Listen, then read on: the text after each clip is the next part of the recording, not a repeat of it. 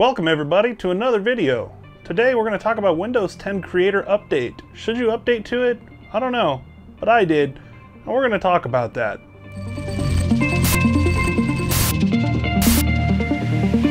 Okay, so Windows 10 Creator Update is upon us. It's got some pretty big improvements, most notably Game Mode. Game Mode is supposed to boost the performance of your games for free by updating to the Creator Update. It basically says that it's going to divert resources away from unnecessary tasks to make the games run better. Now, if you're like me and you run a really tight ship and you don't leave a lot of junk running in the background, your results might be very similar to mine. However, if you're the average person and you don't run a tight ship and you leave a lot of stuff suspended in browsers and a lot of junk running in Task Manager that doesn't need to be running, you might actually see some big improvements. Seems like a pretty big promise, so I went ahead and tried it out. Okay, first things first, you have to turn game mode on in individual applications. Now this is done by holding Windows key and pressing G at the same time. Now, it should work, but I ran into issues with it not working on full screened applications. If you change the game to windowed mode, it seemed to pop up every single time.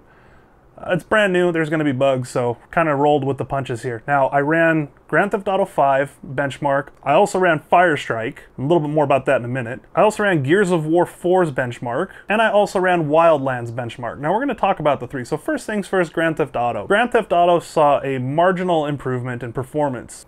Now, when I'm saying marginal, I mean a 2.7% increase in performance, averaged across everything.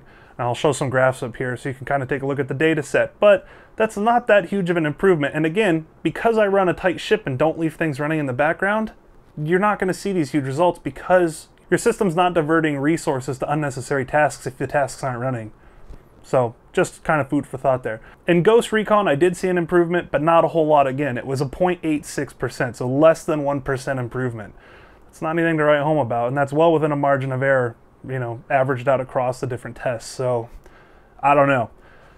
Interestingly, Gears of War 4 had literally no change. It was 0.02%. I'm not even going to take the time to compile the graphs because really, that's not an improvement. That's just, who knows? Really, who knows? That is negligible. Don't even mention it. Now, I don't have any data set for Firestrike, and the reason is I couldn't get game mode to freaking open on it because it's stuck in full screen because I don't have the paid version. Now, if you have the paid version, I'm still not sure if you can put it into windowed mode to allow you to turn game mode on. But the benchmarkings before and after the update, just for your own sake, without any difference, they were identical. Nothing changed in the background. There was no performance loss from the update without running game mode. Should you upgrade? That's $1 million question. I say go for it. One of my buddies is having issues with this update. I don't know why. I haven't looked at the system. He was messing with it and just kind of got tired of waiting for it to update and couldn't get the game mode to open, and he just said screw it and rolled it back. Now, after doing what I did today and finding out that it doesn't work in full screen applications, that's something to consider. Maybe that's the issue. I'm not entirely sure. Is it worth it? If you've got an older system that's not on brand new hardware, this isn't brand new hardware at all, you might see an improvement by doing game mode, but just remember you have to turn it on for each application by doing Windows key and G at the same time, and then turning game mode on. Some of the other cool things that are included in this update are 3D Paint. You now have start menu folders, which is kind of cool because now you can have folders and have the open context and open up different things inside of your start menu on Windows 10. Pretty sweet. Edge also got updates. When do they not update Edge? It's like a never-ending story here. There's a new UI, a new menu, if you will, for the privacy tabs. And there's a lot more stuff you can finally turn off instead of having to do everything through PowerShell or through command line. So that makes life a lot easier for your average person. One more feature that I found interesting is Nightlight. I won't be using that feature on this machine because Nightlight's going to change the color temperature of your backlight to make it a little bit more of an amber light to filter out the blue light to make it easier for you to sleep and not strain your eyes. It's kind of a nice feature if you're on a mobile device, a tablet, things like that, but if you do any color work, video editing, anything like that, and your screens are calibrated like mine are, that's going to potentially screw with what you do. So, neat feature, but if you use it for a workstation, productivity station, I would just leave that alone.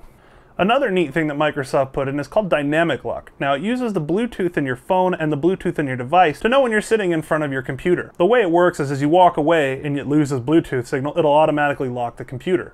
Pretty sweet. I haven't really tried it out, so I don't know if that's really going to work. Alright, that's going to do it for me. If you guys liked the video, go ahead and give it a thumbs up. If you didn't, go ahead and give it a thumbs down. Tell me what you didn't like about it, and I'll do my best to provide better content. As always, this is Chris. I appreciate your feedback and support. Have a great night, guys, and I'll see you around.